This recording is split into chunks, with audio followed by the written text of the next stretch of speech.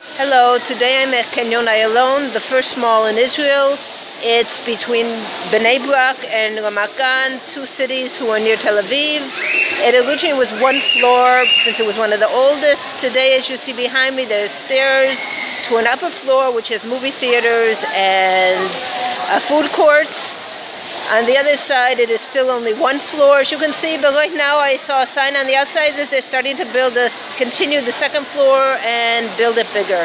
There's plenty of parking here for free, which is one of the advantages. And some of the malls in Tel Aviv now have paid parking. And as you can see, on a Sunday morning, it is very busy. Have a good day.